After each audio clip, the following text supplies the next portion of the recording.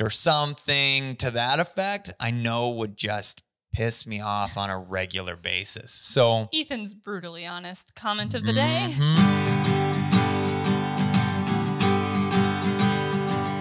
All right, what question do we have next? Next question is from Josh Bambach.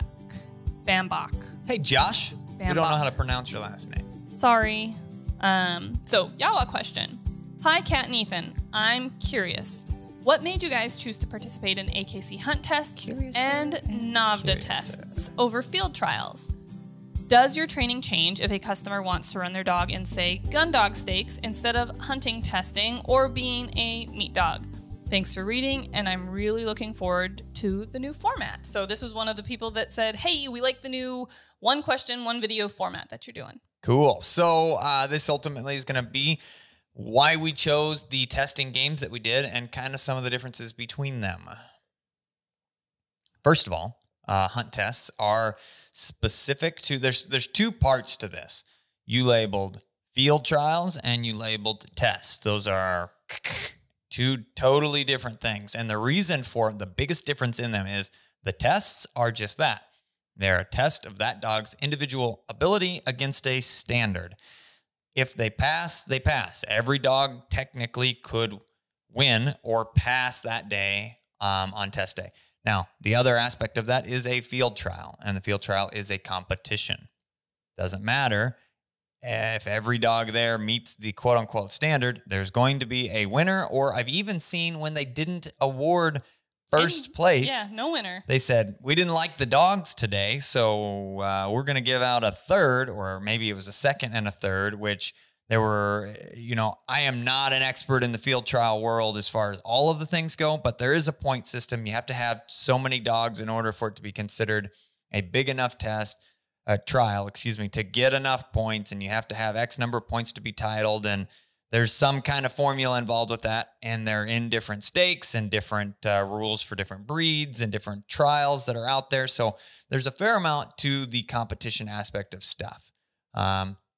As far as why we specifically went with the test side of things, one is you ask about a gun dog stake, and a gun dog stake is going to be pretty close for a dog running. I mean, that's a foot hunting dog a lot of times in a gun dog stake, pretty close anyhow, shouldn't be against things. So, but the other two are pretty good at rating a dog that fits what we utilize the dogs for.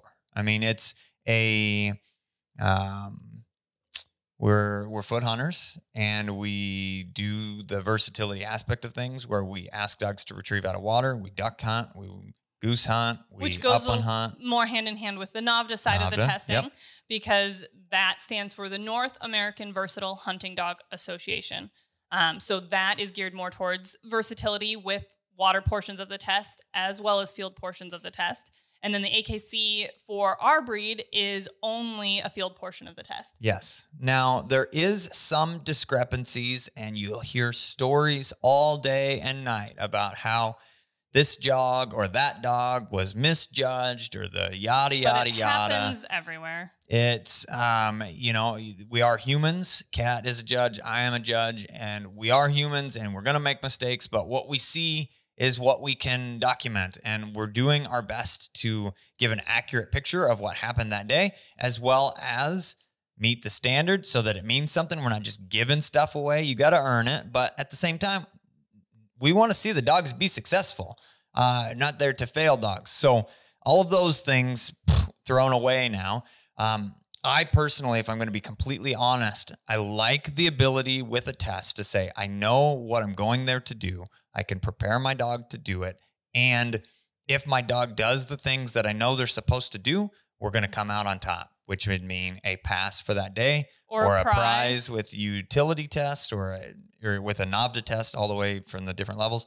On the field trial aspect of stuff, it is a competition, and it is a competition that is subjectively judged based on the people that are watching your dogs run. So there's going to be differences of opinions on what dogs they like to see, or what breed they like to see, or what style they like to see, or what they want to see that day. And for me, I am competitive and I'm very driven to do what I want to do. And the thought process of me knowing my dog did well and did everything and didn't do anything wrong, but didn't win because its style wasn't what that specific judge liked or something to that effect, I know would just piss me off on a regular basis. So Ethan's brutally honest comment of the day. Now, on the flip side of that, I've heard the argument from people that say, I don't want a dog that can pass a standard. I want a dog that has enough competitive drive to go out and win something. They're going to put on, they kind of kick into a different gear. You can see a competitive nature. And this is a very true characteristic out of dogs. If you put Nix on the ground with another dog, he is going to do his damnedest to out-hunt that dog, which would mean running beyond it or pushing harder or doing something. You will watch him do it. He's got to be the head dog. He's got to be out front. Absolutely, he does. And that's that competitive drive that I think those people are specifically talking about. So our dogs have it, or some of them more than others, but then you have the flip side of that where, I would say when I ran Vino, she's a sweet, sweet little girl. She's a retired female from our program. Vex's mommy. Yeah, Vex's mommy. And she didn't have as much competitive drive, if you will. She's just happy to be out there doing her thing. And super cooperative in the sense that she's going to check back in and be like, okay, you're still hunting with me? Cool. Now I'm going out to hunt again. Yeah, which is honestly more the direction that I would like to see a dog be for what we are trying to produce, which is a family-oriented, versatile hunting companion. Yeah, and so the last part of your question, Josh, was, does that change the way that we train dogs for, if somebody wants to come in for gun dog stakes instead of hunting tests or being a meat dog? Well, definitely our training program is going to change based on your goals and your dog. If you're just having a hunting dog, meat dog that needs to be able to point, back, retrieve, and, have the basic obedience, we're not going to go through steadiness sequences so that the dog is steady to wing, shot, and fall and have that level of expectation for the dog. If your dog retrieves naturally, we're not going to look at needing to do any formal retrieving work because your dog is already doing it. And we're not going to have a test or competition that the retrieving has to be done polished, perfect to get that score that you need. So yes, it's going to change the way that we train, the amount of time that it takes to meet those goals as well.